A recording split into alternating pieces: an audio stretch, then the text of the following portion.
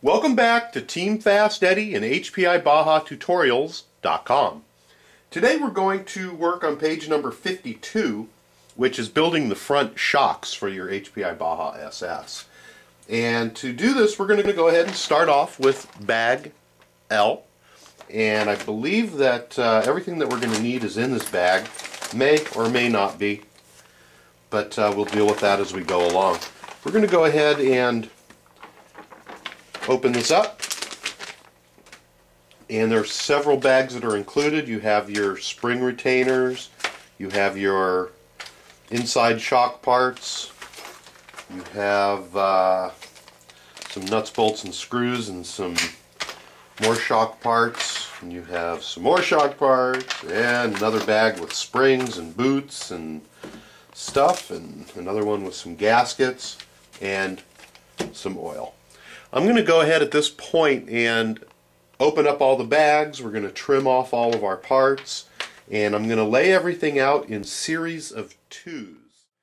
Alright, we've got all of our bags opened up and have our parts laid out for the first portion that we're going to build, and that's in step number 100. What we're building here are the bottom shock caps where that contain the seals that seal off the shaft and hold the fluid in. I want you to go ahead and lay your parts out in this specific order so that you can follow along. There are two sets of clips, and these are a little wire clip. There's two sets of them. One set is larger than the other. We're going to take the smallest one and lay it down first. From there, we're going to get your small copper bushing. There's one that's thin and then one that's much thicker. Go ahead and get the thin one, lay it down next. Then there are two clear silicone O-rings. Go ahead and lay down two of those. Then the metal cap. And then from there, we're going to lay down the larger clip, the larger brass insert, and then your orange colored gasket. Go ahead and lay them out, two lines. We're going to do both of them at the same time, or it's up to you. You can do one shock at a time. I like to do them both at the same time because we're going to use tools at certain areas, and it's a lot easier just to do them both at one time. You're also going to want to grab your shock oil and go ahead and open that up. The first step that we're going to do is to place the orange O-ring into this groove right here on the metal cap. We're going to want to go ahead and use some shock oil and moisten everything up. You don't need a whole bunch, but you do want to go ahead and lubricate it and roll it down over the top and make sure that it's on real nice. Go ahead and do that while I answer my phone and repeat the process on the second side. Okay, getting busy at the shop here. Still have some lube on my fingers, and I'm going to go ahead and do the second one. And again, that slides down right over here. Double check and make sure that it's not twisted, or make sure that it didn't get cut on any of the threads. And if it did, you'll want to replace it and or straighten it out.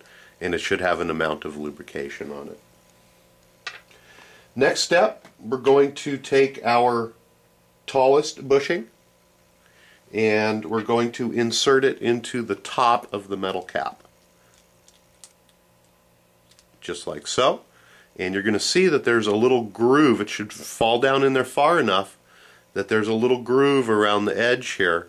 And we're going to take the larger of the two clips and we're going to go ahead and insert it into that groove. And they can be a little bit tricky.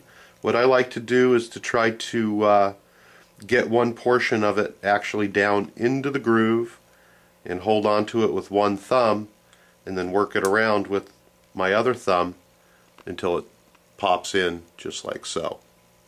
See if we can get a close up here. At this point we're going to go ahead and turn it over, and we're going to lubricate up our fingers again. You can use shock oil, you can use a little bit of grease, you can use a product put out by, I think it's Associated, called Green Slime, which works really well.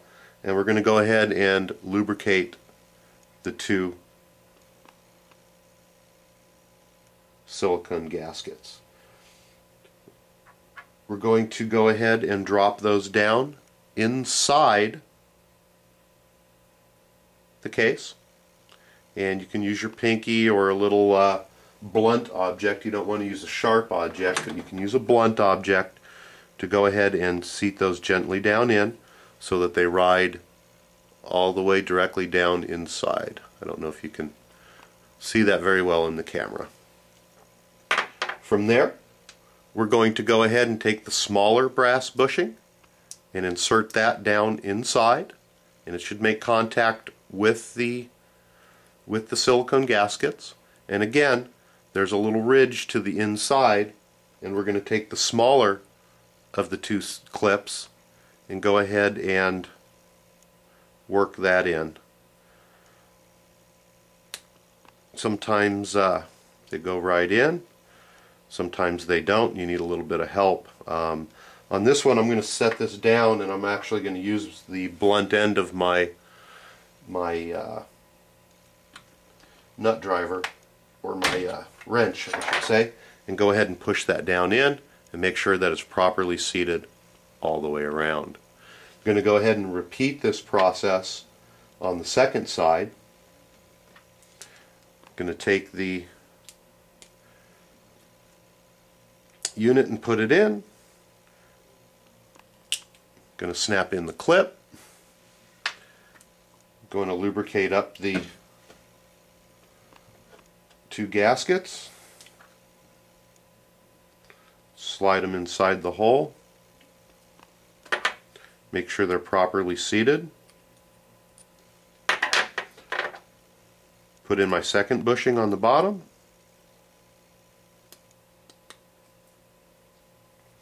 And then go ahead and insert the smaller clip to hold it in.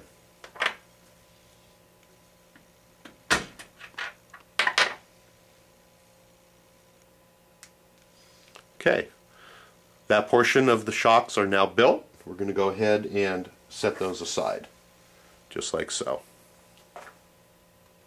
In our next step here, we're going to go ahead and build our shock shaft assemblies that we will then slide into the tubes at a later time. Let's go ahead and set our parts out. We've got one for each side, a nut. We have a small metal washer. Actually, we have two of them per side. Then we have a plastic wiper, which actually has a little cut in there. We'll go over this in just a minute. We have two pistons, and the directions for this are calling for the 2-hole pistons, and your choice of this and fluids is a whole other tutorial that we'll go into at a later time.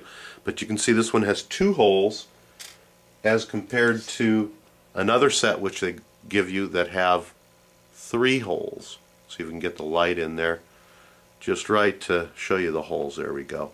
So we're going to use the directions and use the 2-hole setup. So we're going to set those aside. Then there are 2 small aluminum bushings.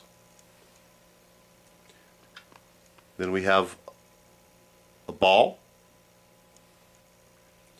We have a shock shaft and a rubber boot. So go ahead and get all that out, and we're going to go ahead and get started on this portion of the build.